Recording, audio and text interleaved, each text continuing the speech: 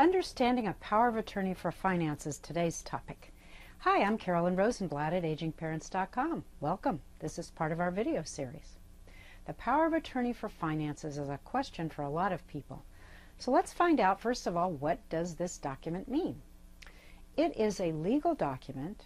You can get a very basic version free from the internet. It has some limitations, but it's free.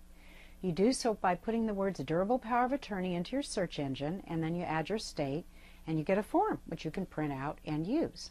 All right, so what is this document?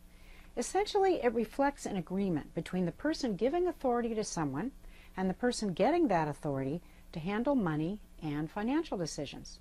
The person giving authority is called the principal. That's usually the aging parent. And the person getting the authority to act is called the agent. That might be you. So let's say your aging parent is the principal and she wants you to be able to help her do her banking and other financial business. You're the agent. You're also called the attorney in fact.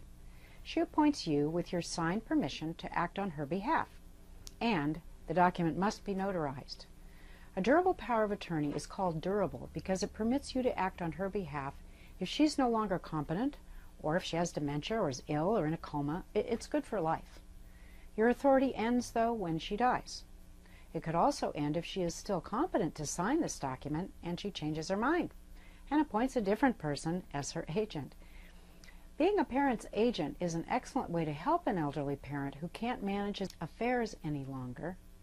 You can't really sign checks for someone without this document, the power of attorney.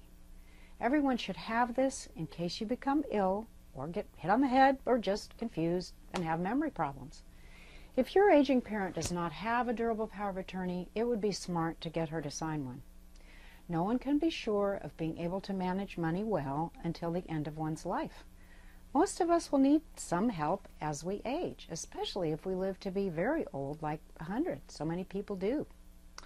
The great thing about this document is that it can legally enable you to help your loved one and prevent him from making mistakes or being abused financially. Now, there's a drawback, and that is that sometimes these documents are misused.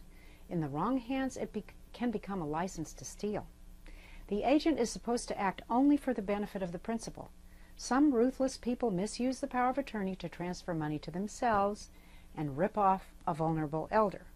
We call that financial elder abuse, and it should be reported. You report that to Adult Protective Services in your area. If you see someone stealing from an elder this way, that's what you do. The other drawback to this document is that it can be revoked while a person is still competent to sign a new one. Sometimes family members who are out for themselves manipulate a confused elder into signing a new durable power of attorney form, appointing them as the agent, and they then take the opportunity and transfer the elder's assets to themselves. That possibility is very dangerous and very sad. So in summary, remember this. Every aging person needs to have this document, the durable power of attorney, signed and notarized. Only an honest and stable person should be the agent.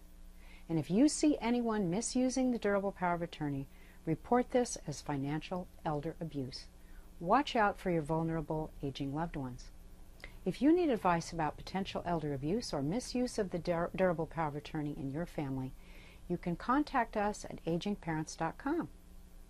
Find us at agingparents.com, where you can fill out your request for a strategy meeting with me about your legal issues. Thanks for watching. That's it for now.